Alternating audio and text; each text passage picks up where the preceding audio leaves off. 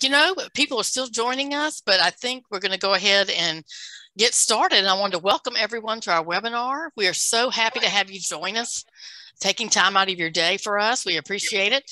Today, we will learn about the top 3 challenges in multifamily and how to manage them in 2022. That's even hard to imagine, 2022. I can't believe it. But a few reminders before we get started.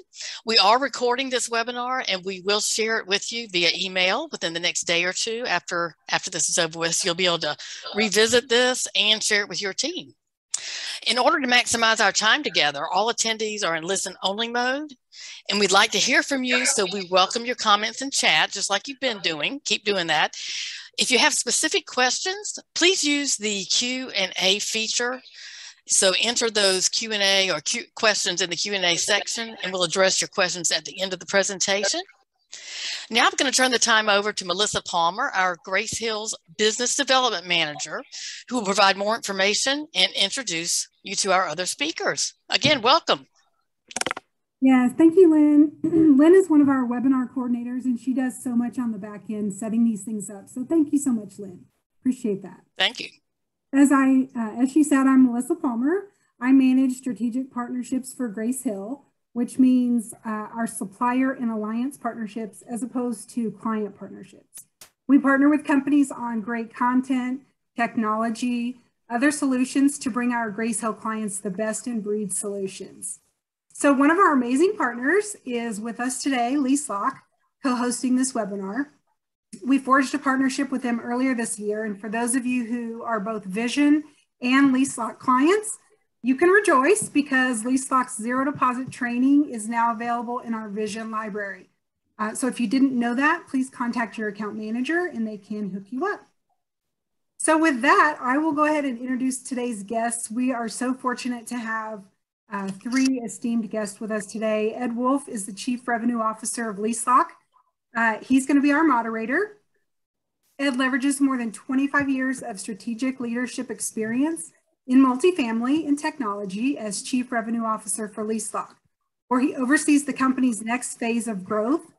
Previously, Ed was the president of RealPage Leasing Desk Insurance, and he led business and product development to establish the firm as the largest provider of renters insurance.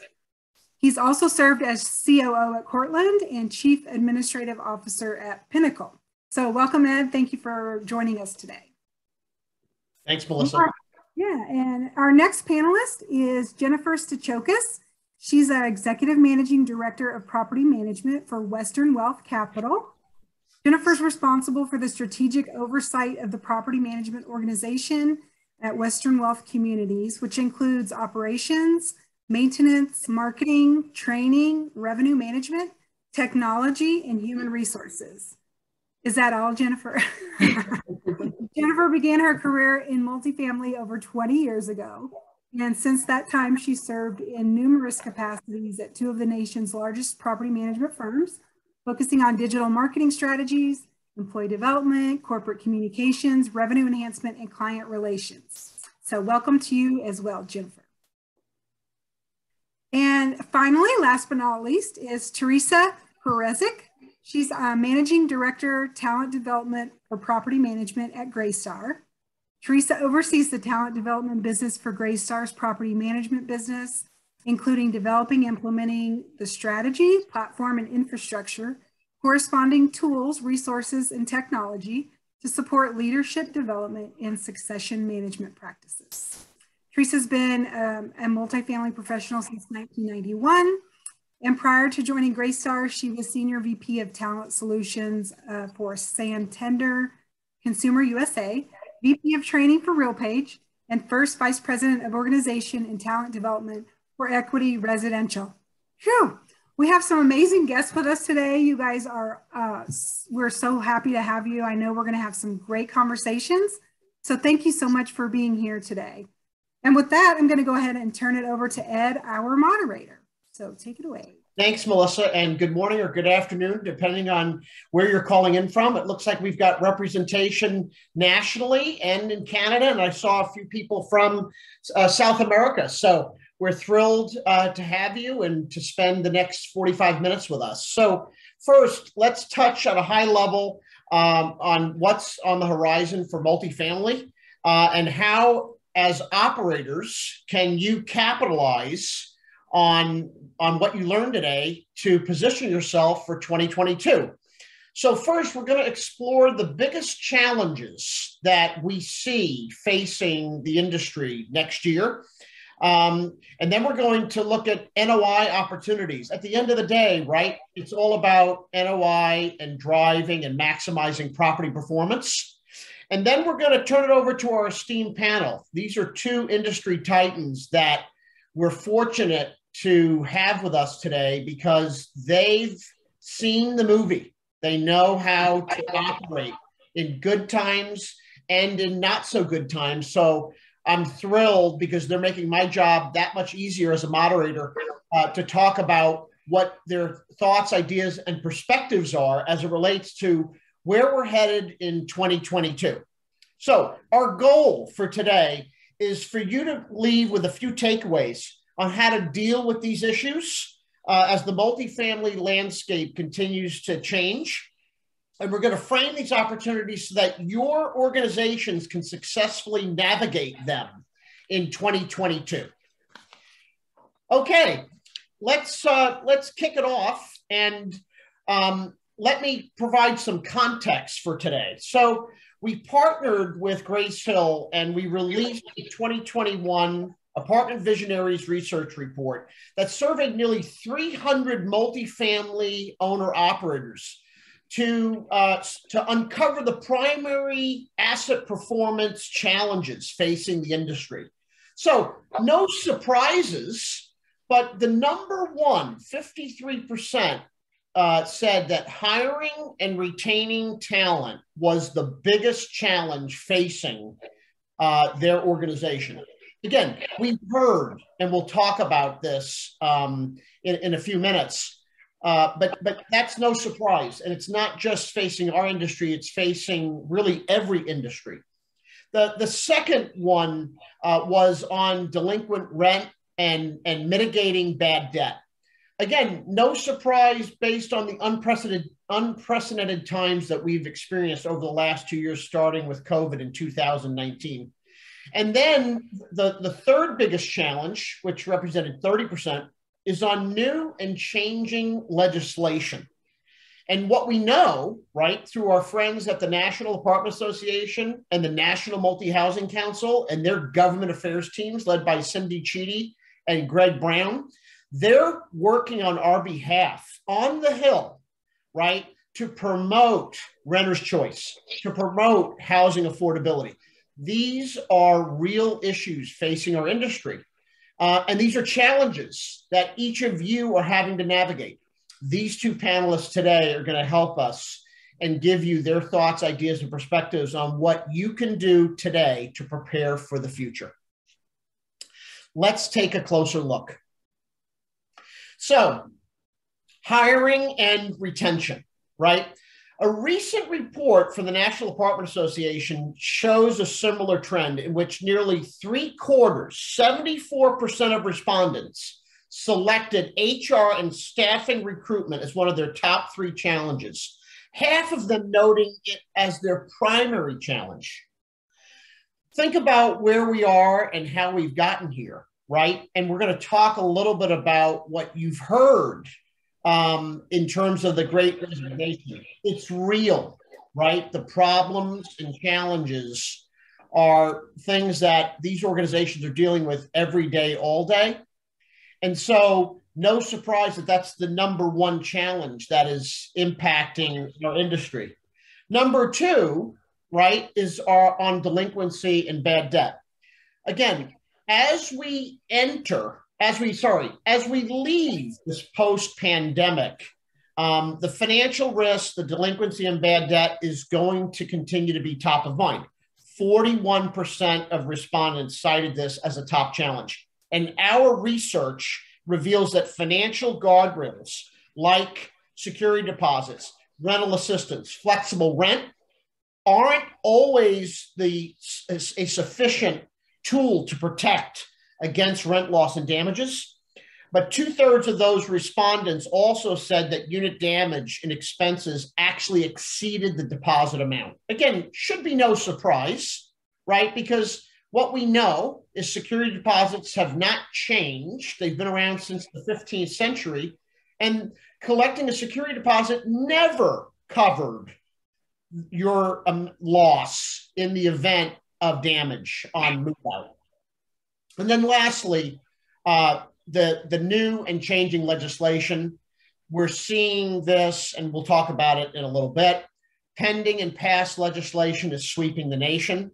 You're seeing cities like Atlanta, like Cincinnati, that are advocating for renter's choice.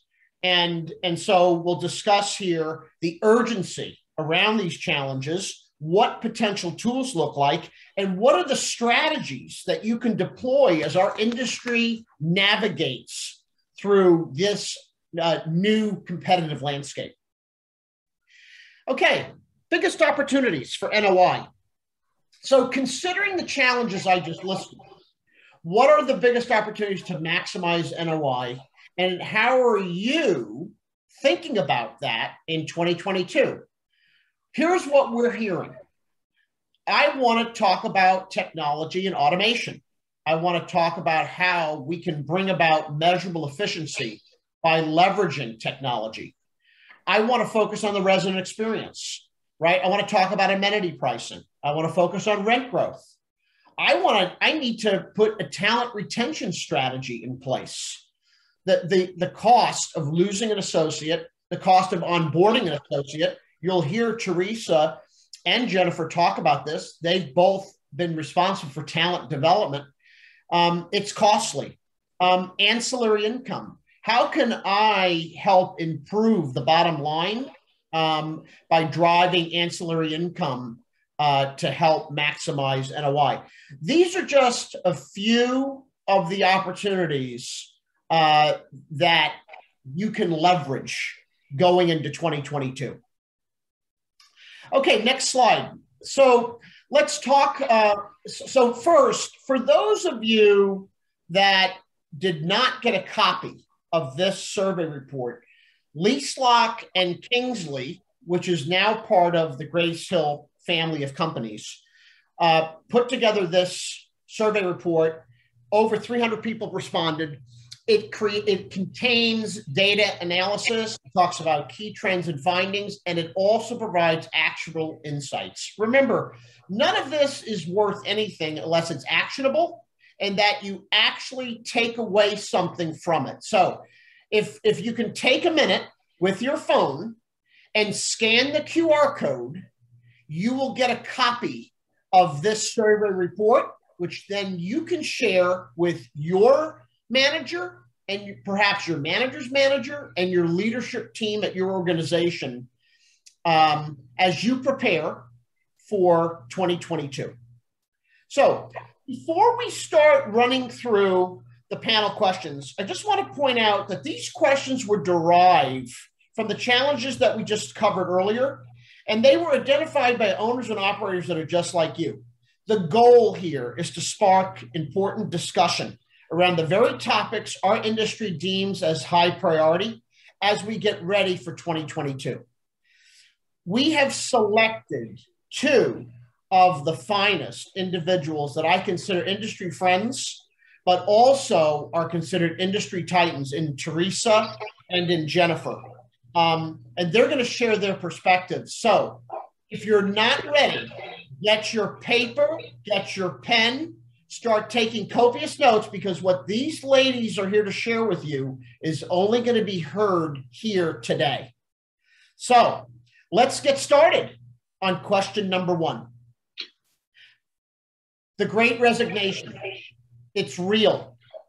It's actually becoming more and more pervasive.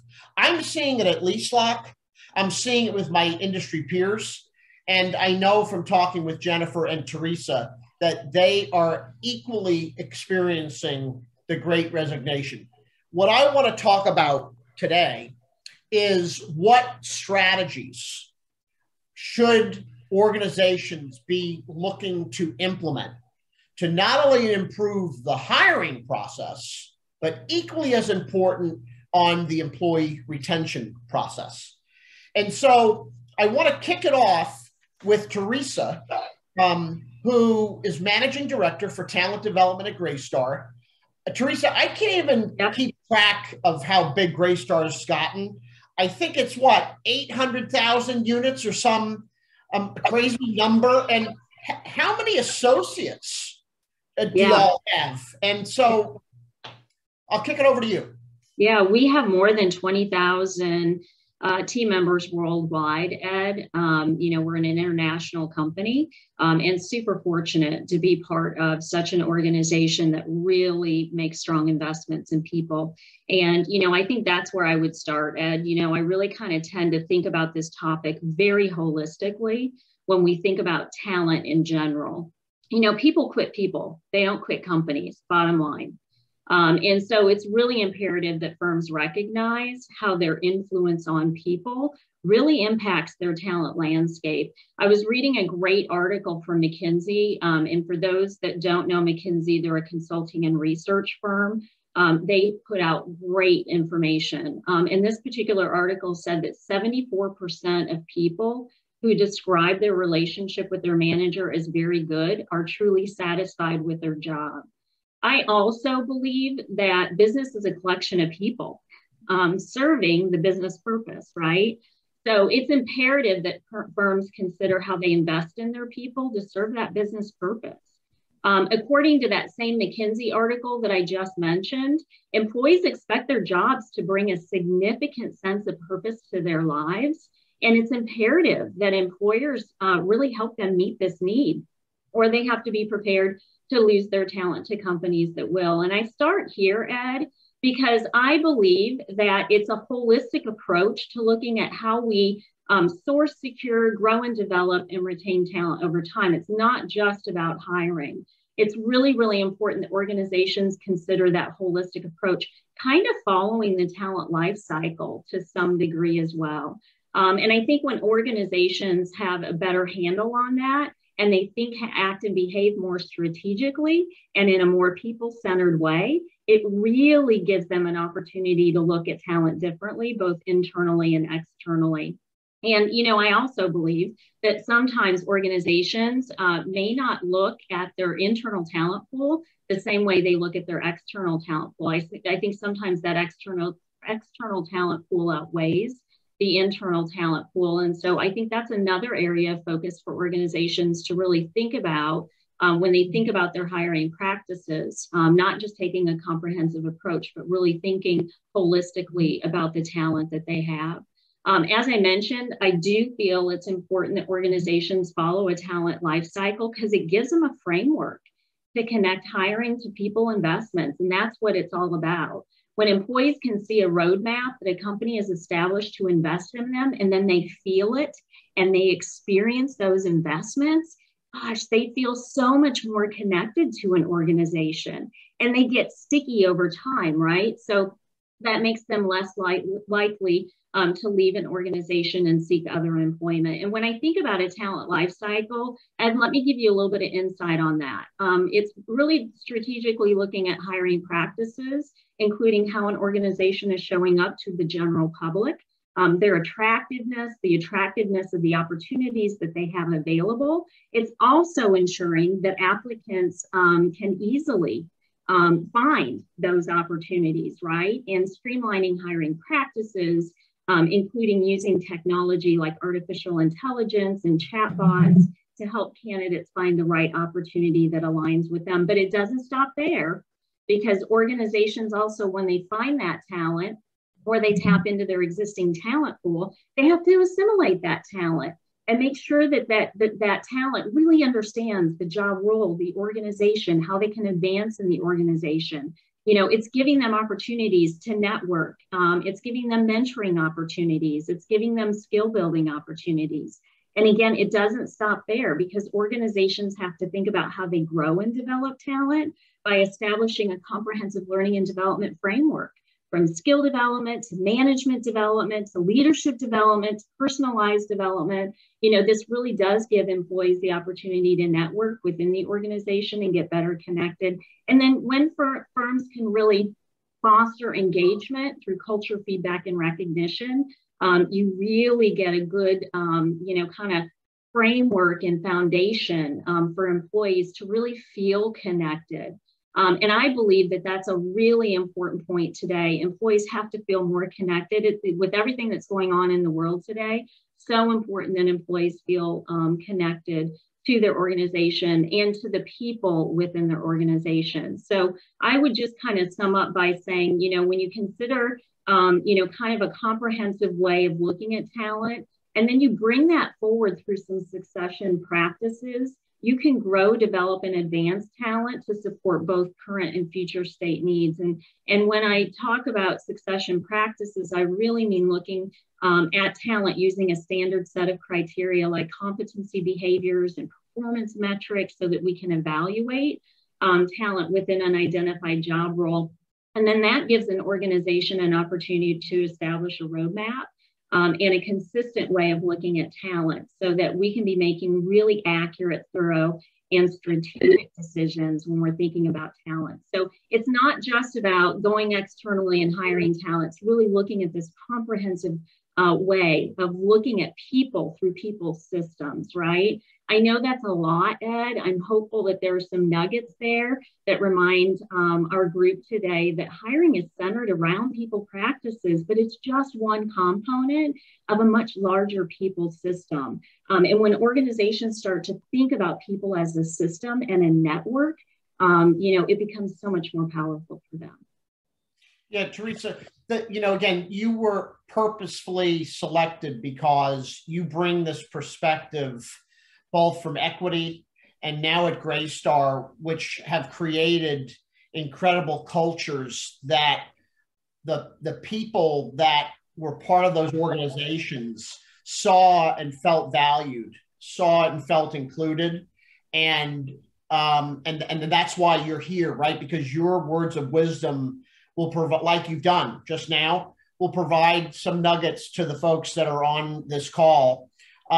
Similarly, right, Jennifer comes from organizations, Lincoln, which has a history of people and tenure, and now Western Wealth Capital has the good fortune of having Jennifer at the helm to create that culture again. So Jennifer, would love your perspective as you're building this from the ground up. Absolutely. Thank you so much, Ed and Teresa. It's a real treat to get to partner with you on this topic, as I know we both are very passionate about people and talent development. So excited to share the stage with you. But one thing I think that's really important when I think about the Great Resignation, and if you had asked me back in the summer if we'd be in the same situation today that we were back in the summer, I would have told you absolutely not. So that goes to show we just don't know what to expect when it comes to everything that's COVID related and the last 2 years that we've been through. But I will tell you, in starting up a management company in COVID, we decided to put people first. And when you say you're going to put people first, that means it has to start from the very beginning. And my very first corporate hire was hiring a director of recruiting. Because again, if you're going to say you're people first, your actions have to back up the words that you're saying. And so we've made a significant investment in people and making sure that we're having the right people in the right seats. And one thing I often hear, it's so funny, Ed, that the number one thing on the survey was the challenges that executives or teams are having is talent and retention of talent. But I always get the feedback, I'm too busy, I don't have time to interview. We don't have time for that. And my argument back to that is we have so many things that we're juggling on the properties at a company. The most important thing is having a fully staffed property. So your number one priority has to be interviewing and putting that first, and not just checking the box with interviewing, setting aside the proper time to make sure you've reviewed the person's resume. You know how their skills align with what you're looking to hire for, and making sure you're really personalizing that experience. Because if you think about an interview, it's the best you're going to get from somebody. It's the best you're going to get from the candidate, and it's potentially the best they're going to get from you. So if you show up unprepared and unorganized, that's not the right message for the candidate either. So my advice, my nugget here is don't be too busy to interview. That's your number one priority. And then I want to give you a couple things that we've done from a hiring perspective on ways to improve that hiring process. So number one, I think it's important at an organization to do a full compensation analysis. So looking at base and bonus of all positions within an organization, and we're actually in the middle of this at Western Wealth Capital. So making sure that we can't keep doing things the same way that we've always done them, because what happens? You keep getting the same results. So if wages are an actual, issue, which I think we all can agree to, we really need to look at that full compensation analysis. Look at not only feedback that you're getting from candidates, but also looking at research that's been done. So for instance, NMHC always does their annual salary survey, and you can benchmark what positions should be paying in particular markets. I would also look at analyzing the one employee per 100 units, especially as it relates to maintenance. And so that's something that I know since I've been in the industry, it has stood firm. And when I look at our portfolio, we are basically workforce housing. We buy older properties, often that have deferred maintenance. And the reason we're buying them is because we can go in and add value. And so that sometimes means when you have these older properties that have deferred maintenance, there's also additional work that needs to be done. So when you're looking at your strategy around talent, making sure you're staffing appropriately for the type of asset that you have. And then a couple things that we have looked at and we've been rolling out is doing benefits day one. We're kicking that off January 1st, 2022. We don't want there to be an obstacle for somebody joining our organization. Also, we've increased the employee discount for any employee that's on call. So we had been doing 20%, we increased it to 50% for those positions that are on call and need to be on property. We've started also offering backpacks with tools that come equipped with tools. So for our maintenance employees, as they get started, they have all the tools, mind you, to be successful in the job. We also pay for certifications and training to make sure that we're hiring and we're attracting talent from outside the industry as well, but people have the motivation and the want to join our industry. And then we're also considering going to weekly pay.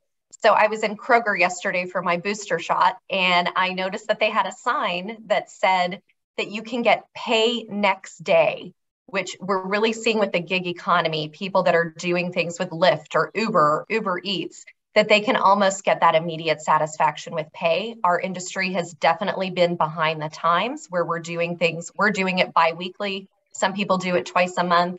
We are now looking in 2022 to start offering weekly pay, hoping that will help our on-site associates. So just a couple ideas on the hiring front to really move the mark and make the change with a candidate perspective. Well, and Jennifer, before we go to the next question, what's fascinating about that is you're seeing new technologies, which we'll talk about later, that enable flexible rent to specifically address the gig economy that you're talking about, right? So, new tools, new technologies, new approaches to an industry that really hasn't changed in the last decade. So love the nuggets. Okay, let's go to the next question. So we touched a little bit about these two ladies having the experience with great cultures. So I'd love for you to share with the audience, what are some things that you've either deployed or you've contemplated or you've seen work elsewhere to improve company culture? Teresa, do you want to kick us off? I sure can. Thanks, Ed. This is really a big one. When we think about company culture, right, it's so critical. And, just in response to the first question, as I said, if people don't feel connected to an organization, they don't feel connected to the people, and they don't feel connected to the organization, they're not going to be sticky within an organization, and they will likely be looking for other opportunities. So I will start off by saying I think that's so critical. And of course, culture connects people. Also knowing that an organization cares for people, I think is becoming super critical because in this, kind of world that we're living in today, when organizations can demonstrate a level of kind of support and well-being, people really see and find a different connection with that organization. You know, there's a lot of ways, I think, or several strategies that firms can take on to implement and improve company culture. I think one of the many ways that they can do that, Ed, is through continuous listening strategies.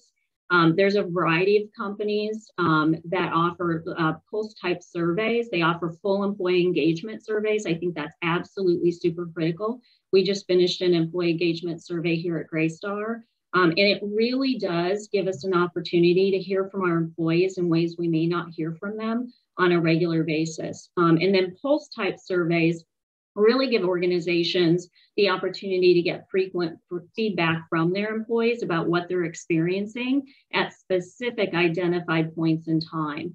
I think there's a few critical things for folks to consider if they're going to consider a full-blown employee engagement survey or some type of a continuous listening strategy where you're employing pulse type surveys along the way.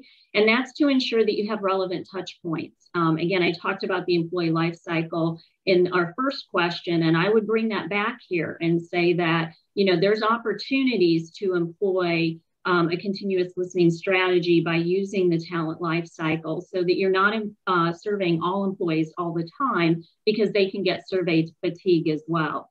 So I think it's really important to understand what the purpose is, right? What's the business need? And then how are you going to employ that? And there's great organizations out there that offer that level of technology, rich dashboards, so that organizations can really track and monitor feedback and see progress over time as well.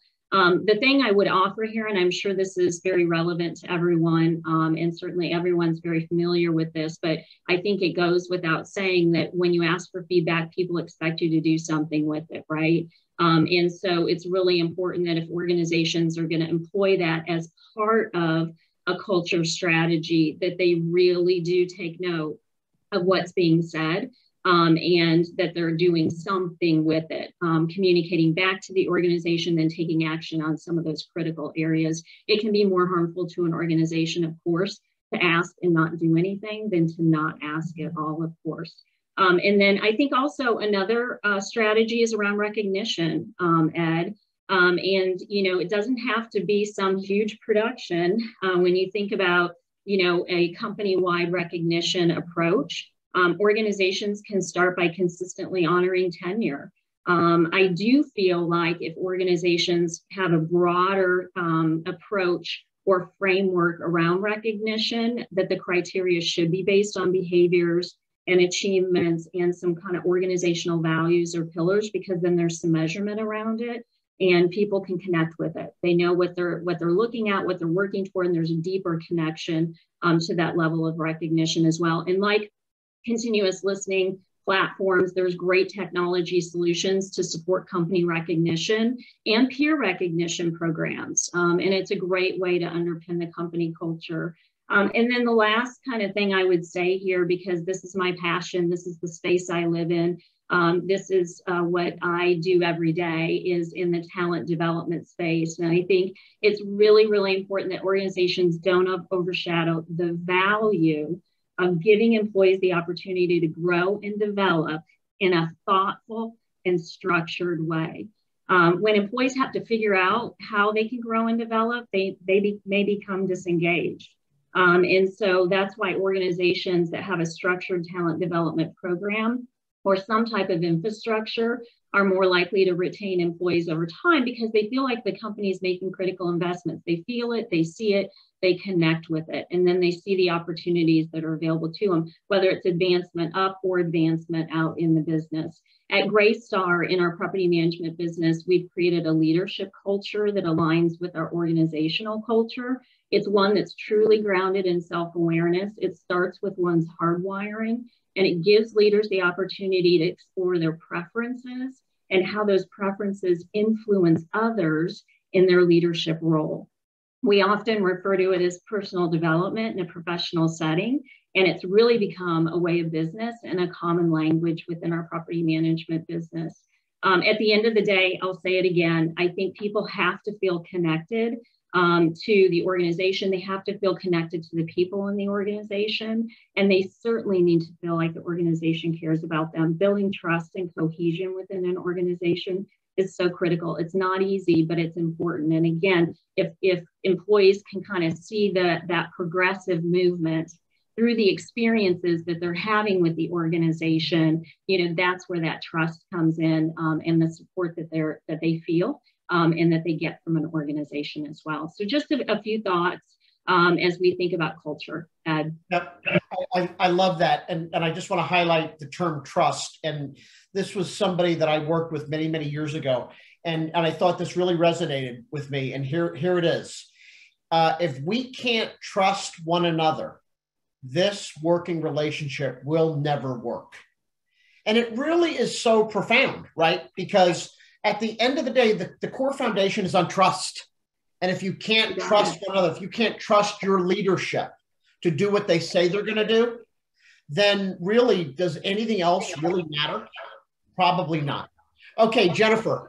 Yes. Would love to hear your thoughts here on culture. Absolutely. I'll keep it somewhat brief so we can keep moving. But yes, when we look at our business, we look at it as a three-legged stool. So you've got our investors, we have our employees, and then we have the community. And so I'm going to focus obviously on the employee and the community side of it, because I think if you take care of employees and the community side, you just take care of the investor side of the business without even trying, because it just happens. But I couldn't agree more, Teresa, where you have to listen to your employees. But it's great to listen, but if you don't take action on what you're listening to, it makes no difference. And so I wanted to give some real-time feedback on things. We did start a continuous listening process with a company. We've completed our baseline survey, and now we're in the life cycle of that. But prior to that, we did a benefits survey to really understand, again, with this great resignation, what are the benefits that are most important to our existing employees, and then what would benefits be, preferred benefits be for those new hires that we would bring on. And so some things that came out of it, and then actions that we took are, the number one request we had is to add more paid holidays. So we added 2 for 2022. We will be celebrating Juneteenth and Veterans Day. So that was added, and it was very well received. Another thing, our number 2 request was that we needed to offer lower health insurance. So basically to reduce the premiums that people were paying out of pocket. And so we really looked at this strategically as we were gearing up for open enrollment. And we decided to contribute an extra $100 per month to each of our employees' premiums.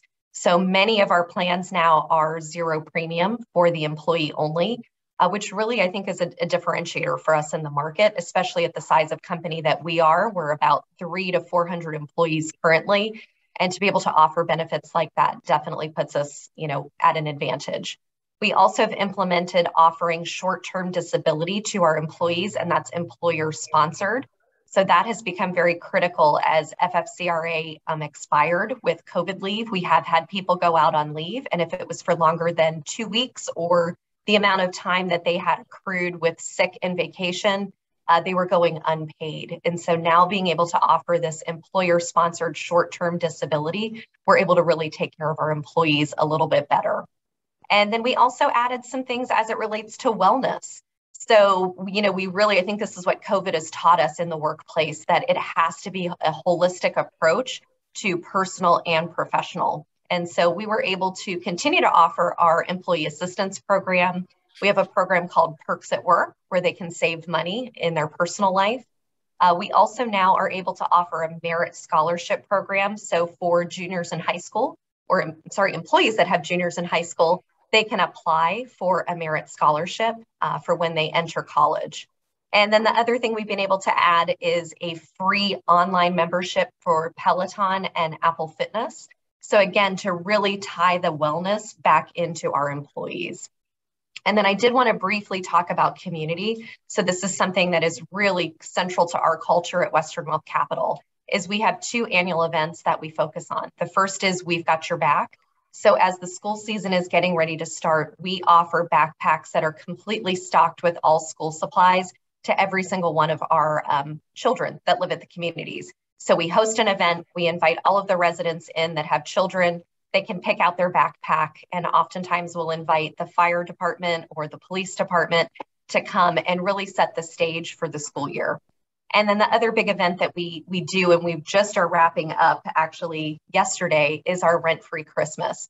where at each one of our properties across the country, we offer a free December rent for one deserving family. And then we pull all of those stories for each of those families. And we choose anywhere from 8 to 15 families that receive the full Christmas experience. So it's normally valued about $750, where we'll either buy their Christmas tree, we'll buy their meal for Christmas Day. And most common, what they want is gifts, and especially if they have children. So we'll get their wish list of gift items. We will then go out and buy those gifts, wrap them, and then we have the family come in and we do a presentation to show them just how much we care about them as our resident. So those are just two ways. I think it's really central to our culture. And the feedback we get from employees when they get to participate in giving back to the community is what keeps them in the organization and makes them want to participate more. Love that, Jennifer. Okay, we've got to definitely move quickly because we're running out of time. So let's go to question 3. And I would just ask Teresa and Jennifer to just touch on one item and then we can move forward because I don't want to run out of time and then miss the window. So considering the talent problems we've talked about, are there tech solutions that you have either deployed or are considering for next year? Yep, I can kick that one off. So I have 3 things. Listening tools, which we've already talked about, highly recommend for companies to implement. Also making sure you have a great LMS. So we're here on Grace Hill's webinar, making sure you have that LMS in place so you can give people the tools to be successful in their role. And then my number one thing is having a great ATS, so that applicant tracking system. Make sure that you're also doing other things to supplement it. For instance, having LinkedIn recruiter seats, utilizing Indeed, and utilizing your own employees to get the word out about open positions, as well as share the message on culture. So that's one thing. If you follow Western Wealth Communities, you will see that we're very active, especially on LinkedIn. And we promote all of the things that we're doing internally and externally to try and allow a candidate to see what it would be like to work at our organization.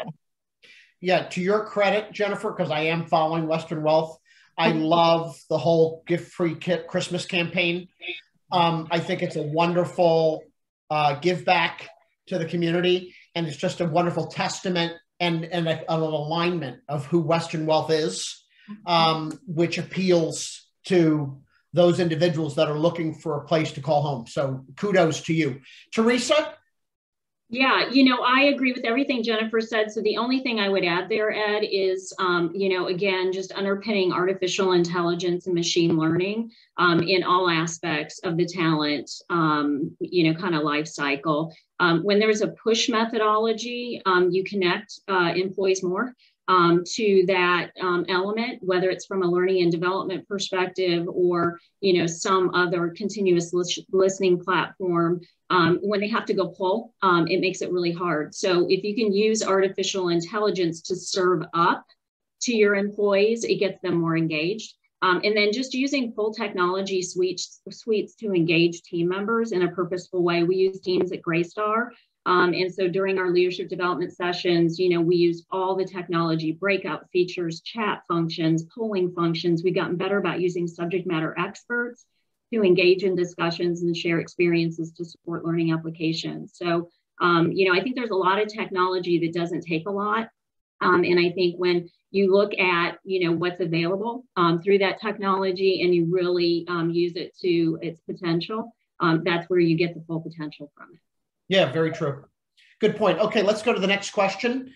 And so we touched a little bit about tools, but we're going to shift our focus here to the number 2 biggest challenge that was talked about, which is on delinquent and bad rent, right? Eviction moratoriums have been lifted. And so what are you looking at to protect against rent loss and mitigation of bad debt and to ensure residents receive rental assistance? Jennifer, you want to kick that off for us? Absolutely. So I'll touch on 3 different things and I'll try and be brief. So first is flexible payments. That was something that we launched during COVID and it was extremely successful. So again, the majority of our portfolio is workforce housing. So people, again, we're talking about employees wanting to get paid more frequently. When we think about rent, it's so old school to think about only paying rent on the first of the month. So we were able to offer a lot of our residents the ability to pay at any point in time throughout the month. It was a win-win for us. We got the money in the bank on the first of the month. The resident had the flexibility to pay when it was suitable for their schedule, and that kept them there longer. So that was fantastic. We also, did lease insurance. So we were able to eliminate deposits. So we get more coverage for our properties. And again, there's an increase of damage that's happening at the communities, especially during COVID. This now gives us increased coverage to cover those damages. We can reduce that financial burden up front. So again, as people are very sensitive going through COVID, people that had lost their jobs, lost a bunch of income, they don't have a lot of money to put up front for a security deposit. We were able to eliminate that. And it also helps from a reputation perspective. So when we are looking at ratings and reviews, one of the number one things that really disappoint people is not getting their security deposit back in a timely manner. So if we can just eliminate that altogether, it just reduces that friction. If they move out on a positive note, we don't have to worry about anything being delivered to them after the fact. And then one other thing I think that you can really focus on is mandatory renters insurance, and then making sure you have asset protection. We have asset protection with $100,000 of liability for each of our covered units. So that again allows us, in partnership with our security deposit coverage, as well as those flexible payments, to really reduce bad debt. Teresa, anything you want to add to this? Because I know we're running out of time. Yeah, no, I don't have anything to add here. Thank you, Ed. Okay, great. Let's go to the next question. So we touched on this a little bit earlier. Legislation is the top 3 challenge that is facing our industry. So what new laws have particularly had an impact on your firm's operations? And so I'm going to kick this off because I'm very close to it. And, as some of you may know, LeaseLock is a security deposit replacement. We are lease insurance, and we have been working very closely with the National Multi-Housing Council and the National Apartment Association and their government affairs teams. We actually have a government affairs division that is working with the lobbyists on the Hill. And it's specifically around the renter's choice and the legislation that is impacting the renter and housing affordability. So what's happened in Atlanta, what's happened in Cincinnati, what's happening in Pennsylvania, what's happening in California, we believe that this pending and passed security deposit legislation is going to sweep the nation. And so how do organizations deal with that? The way to do that is to get out of the security deposit business altogether. And there are solutions to do just that. That's, primarily, with the eviction moratoriums being lifted, these solutions are ensuring that the operators remain compliant. And there are a whole host of other things that are impacting our space, right? It's all about vaccine mandates. And so Teresa and Jennifer, would love your thoughts. I know you've talked about some recommended resources with Gartner and McKinsey. Anything you want to add to this before we move on to the next question? Sure, I can definitely pipe in on this one. So I think the thing that keeps me up at night most recently, so last year at this time, if you'd asked me, it would have been the eviction moratorium and how we're dealing with, collecting rent payments and getting assistance for residents. But at this point, with the pending legislation around vaccine mandates, that's something that we change our mind on. We discuss back and forth over and over. The potential legislation would go into effect January 4th. So really deciding how we're going to manage that and how we're going to approach it moving forward without hurting our talent development efforts, as we talked about at the beginning, because the workforce is very limited on the pool that you can pull from, but also keeping our employees and our residents safe and protected. So that's something that definitely we're trying to figure out with the legislation. How do we staff appropriately to be able to handle those mandates, be it with the vaccine mandates or if we're going to do testing on a weekly basis. So it's a lot to think about. And certainly not here to give my opinion on what I think others should do, but it is something that companies really need to be aware of and be having those conversations. For sure. Okay, let's go to the next question.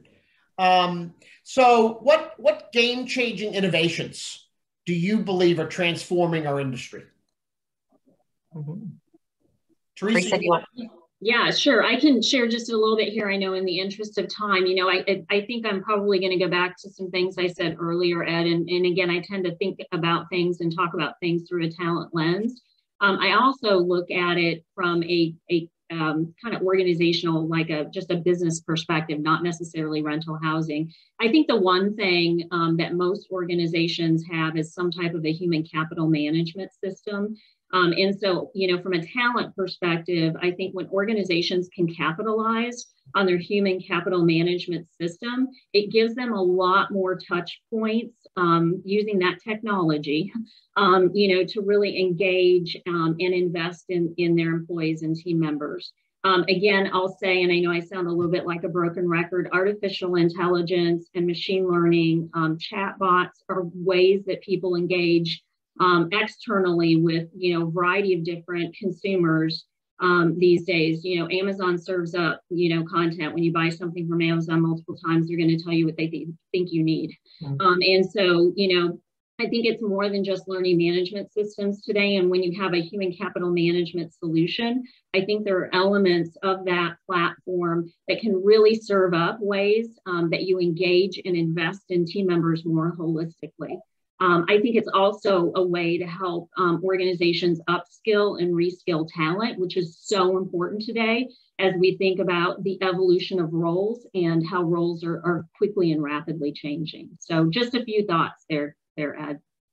No, thanks. Jennifer, anything you want to add there?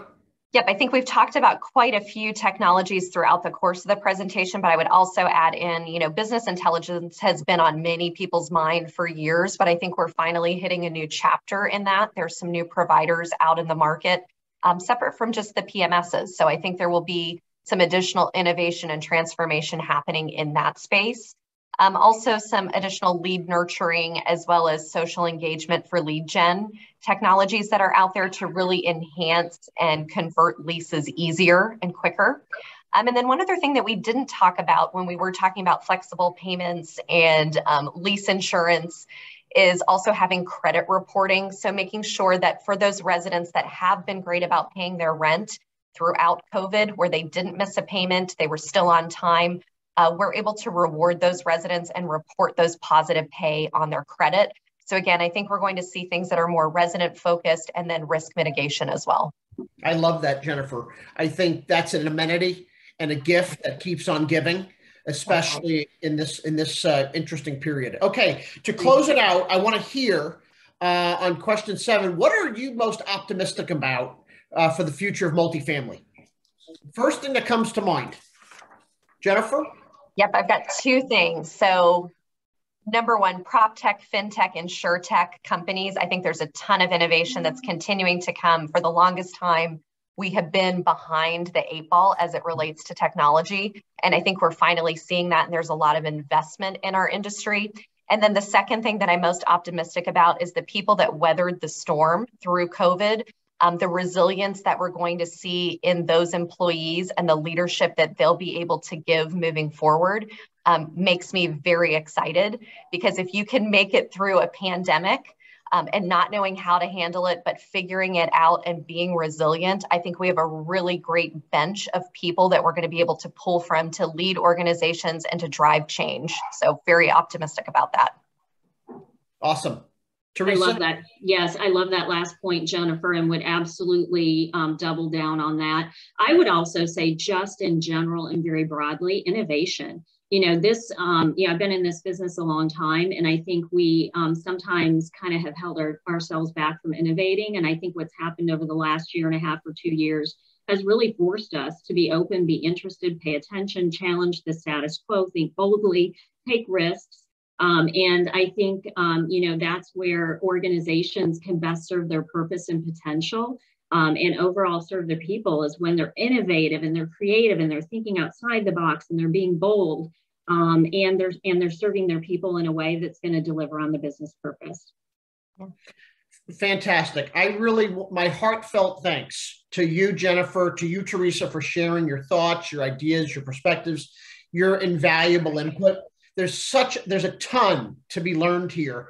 The feedback that I'm getting in the chat is overwhelming. Like, from one of the best sessions they've heard, how refreshing it is. I know the audience appreciates your perspective, and as well as buckling up for what's in store for us next year. I know I'm excited for 2022. I hope each and every one of you are as well. And so with that said, I'm going to turn it over to Melissa Palmer with Grace Hill.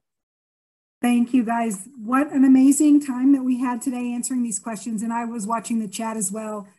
Great information, you guys. I think we have 2 minutes. I'm going to read off one question, if that's okay, from Doug Chasik. He asks, how, if at all, do you think the Great Resignation will affect nepotism policies in hiring? Does anybody have a good answer for that? No, that wasn't a softball, Doug Chasik. Nobody will let them think about that and go on to this one more question. So how do you handle an employee whom is actually training the directors in the organization, but they're told they're not prepared to be directors themselves? I don't know if we have enough time for that one, but. Let me see that one again. Tell me that one again. Yeah, how do you handle, yeah, an employee who's training the directors in the organization, but then they're told they're not prepared to be directors themselves?